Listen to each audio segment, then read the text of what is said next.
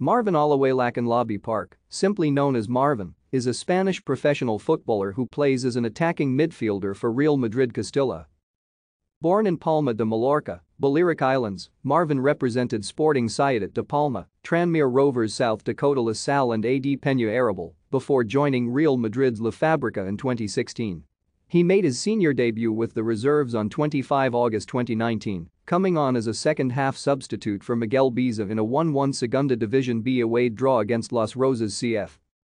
Marvin scored his first senior goal on 26 October 2019, netting the opener in a 1-2 home loss against Racing de Ferrol.